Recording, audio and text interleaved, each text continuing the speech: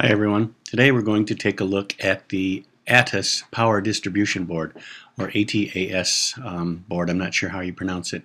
It's from ATAS Sphere and it's available through Drone Matters. I just got it, so I want to open it up and see what's going on inside.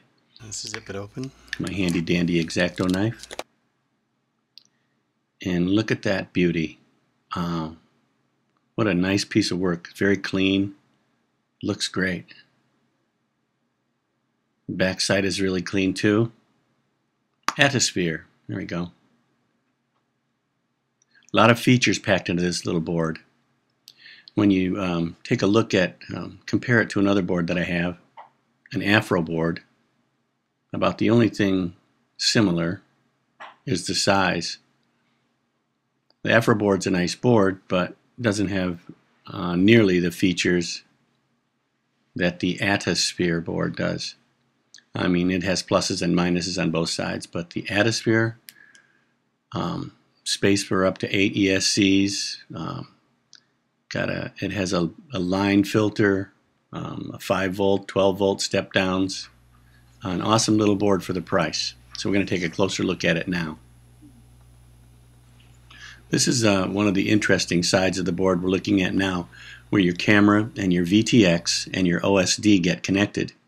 If you look at the camera in, you can see there's a 12 volt and a 5 volt side to match the operating voltages required by your camera. To do that, all you do is put a solder bridge from the 12 volt to the center if you have a 12 volt camera, or from the 5 volt side to the center if you have a 5 volt camera. Now if you look at the VTX next to it, you can see the same sort of reasoning applies. You have a 5 volt side and a 12 volt side, and you can just create a solder bridge to the side that you need so your VTX gets the voltage it requires. One of the things you want to do when you're hooking up your VTX to your aircraft is put a ferrite ring or two between your power source and your VTX to cut down on some of the interference that creeps into your wires from your power source. The ATAS board, or the ATAS board, is kind of cool because you really don't need the ferrite rings because it has an inline filter or an LC filter built into the board. So you can just take your ferrite rings and get rid of them if you want. Next up on this feature-filled board is the hookup for the OSD, or your on-screen display. I don't normally use OSD on my 250 racing quads because who the heck has time to look at that information when you're trying to not crash. So if you're not going to use one, you just bridge the gap where it says no OSD and you're done with that. But if you want to, you hook your yellow signal wire up to the S, your plus and minuses where they're supposed to go, and you're done. It's as simple as that.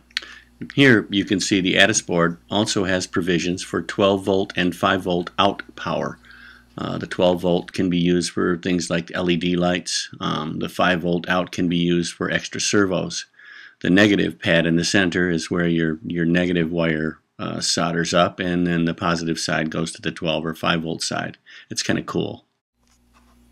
The ATAS board can handle from a 3S to a 6S battery, 70 amp constant, 110 amp burst. But the one thing that they forgot to label on here clearly was where to hook your power supply up to, like your 3S, your 6S power supply. And I talked to the manufacturer and they said it's simple enough. Just put it to a positive and a negative port on the ESC pads where that aren't being used. Like this. Just put it right in here. Find one that's not being used and just solder it on the bottom. You can put your ESCs on the top and everybody will be happy and they'll all work together. You can see I just did this as a test.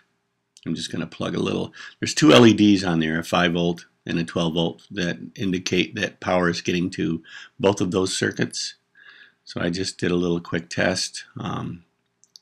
In the battery, the lights come on. Boop. And you're getting power to both circuits. So after you do that, everything from there on out is just soldering up the components where they belong.